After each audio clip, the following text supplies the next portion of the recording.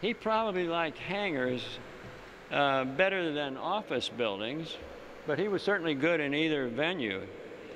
He wasn't out on the rubber chicken circuit as frequently as some wanted him to be, but get him airborne in one of your machines and he was in a class by himself.